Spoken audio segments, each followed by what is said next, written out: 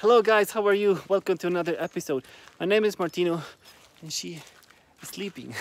Today I'm doing a new video for you guys in which I talk about the embouchure and a very specific embouchure concept, which is the amount of bottom lip that you should have. Now, disclaimer, let's say you want to know that different styles of music require different types of embouchure. Let's call them different variations on the embouchure, okay? Sometimes you're gonna have your bottom lip a little bit more rolled in, sometimes it's gonna be more rolled out, sometimes your bottom teeth are gonna be, let's say, floating underneath your bottom lip.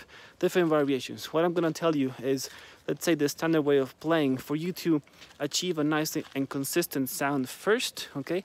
Then the more advanced you've become, the more you're going to be able to play around with the variations, and then you're going to be able to do whatever you want. You can roll it out, you can do whatever you want, okay? But this is a good starting point, okay? Now, a very common issue that people have when thinking about the bottom lip is that when you say you have to roll it in, people think that you have to do this, right? So they think, okay, I have to roll it in, I'm going to eat my lip, okay? Now, that is bad for the sound, because if you have all your lip in, it means that all this flesh, right, is gonna be inside, which means that all that lip is gonna prevent the reed from vibrating properly. So the sound is gonna be muted. When you go up in the high register, it's just gonna be funny and not very nice. Okay. I have a lot of bottom lip, and I'm not able to play at all. If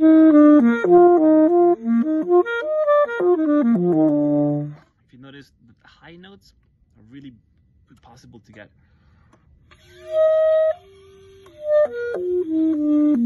So a little tip here on what you want to do is you want to be sure that the lip that doesn't disappear inside your mouth, okay?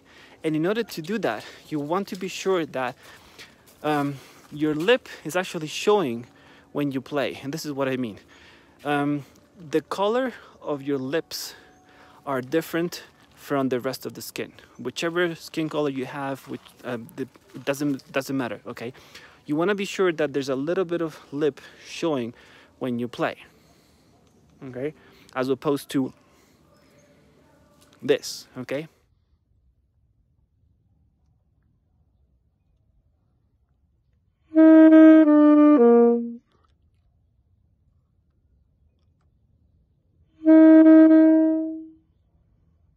That way you're going to be sure that there's not too much lip inside, okay? Now the most important thing, I would say, the most important hack for you to understand and to feel how much lip you should have is this. You want to think of saying the letter V, V, V. If you notice, when you say V, V, the lip slightly rolls in onto your teeth, okay? V, V. You're not saying B, B, right? You're saying V, V. So it's a very small amount, and that's the perfect amount you want to have when you play. V, V, V. Okay? So to sum it up, don't make your lip disappear inside your mouth, okay? Leave a little bit of lip out. Okay, so show a little bit of the lip so you can see it, and say the letter V, V, okay? Doing that will basically assure you that you have the perfect amount of lip when you play, okay?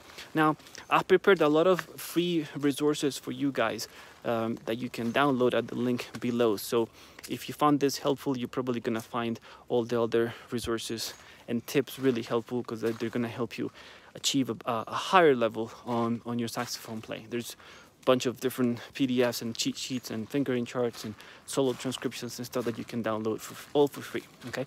So be sure to check that out in the description below. And what else? I've done a playlist for you to watch on saxophone fundamentals, so be sure to check that out so you can check that you're doing everything correctly, okay? So remember, the bottom lip position is a really important thing. Start like this. Start by rolling the lip slightly in, okay? And then the more advanced you become, the more you're going to be able to make variations on that, still having a nice and consistent sound. Okay, that's it for today, guys. Be sure to subscribe, to do all the things you have to do. Happy music, happy everything from her as well. Take care. Bye bye.